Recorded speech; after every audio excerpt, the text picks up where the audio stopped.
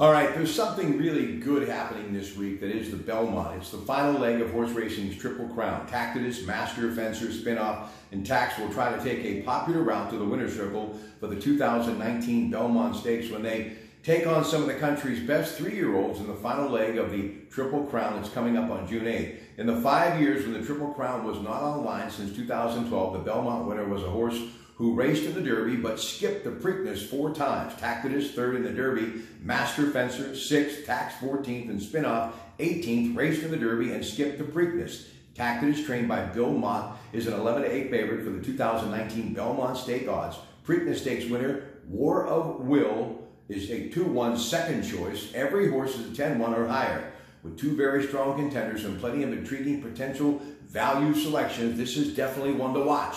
And the best place, of course, Mountaineer Racetrack Casino Gaming Resort, the Meadows in Washington County, and the Rivers Casino. That's right. And don't forget Presque Isle Downs in Erie. So ladies and gentlemen, enjoy the race. Now tomorrow night, Bill Mahan and I will be at Thursdays breaking it down. And then my friend, the legendary handicapper that I think about every day, Dave Pasquale, his son, will be with me at the Wooden Angel. We'll be in the wine cellar talking Belmont 2019. And of course, all weekend long, Coons Quality Food Sports. And we'll recap it Sunday on the Coons Market Black and Gold Sunday Show at 11 a.m. Have a great day from your Pratte Pack in the home office in the NAC.